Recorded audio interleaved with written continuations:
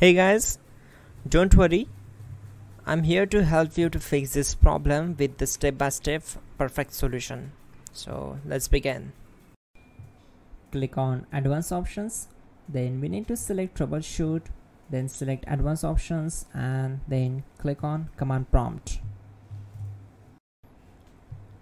Type chkdsk/f/r:" and hit enter to execute the command. Now wait for some time to complete the process. Once done, move to the next step. Type C:" and hit enter to execute the command. Type cd space C:/ and hit enter to execute the command. Type cd space Windows and simply hit enter to execute the command. Now type cd system32 and hit enter.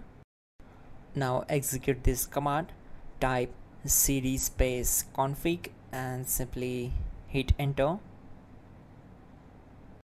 Then type md space backup and hit enter. Now execute this command. Type copy space *** space backup and simply hit enter. Now execute this command. Type md space backup1, then hit enter. Now type copy *** backup1 and simply hit enter to execute the command.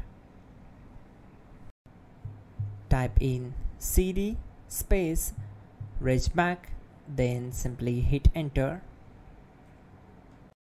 Then type dir and simply hit enter. Now type copy space *** space ... and hit enter. Then type all and hit enter to execute the command. Type in bootrec space /fixmbr and hit enter to execute the command. Type bootrec space /fixboot and hit enter. Now type in cd space C:/ and simply hit enter to execute the command. Now type cd space Windows /system32/config/regback and hit enter to execute. Now type this command bcd edit space /exports space C:/ bcd backup, then hit enter. Type cd space C:/ and hit enter. Now type this command md space boot and simply hit enter. Now type cd space boot and simply hit enter. Now execute this command. Type md space bcd. Now execute this command. Type cd space C:/ and hit enter. Now type attrib C:/boot/bcd-h-r-s and hit enter.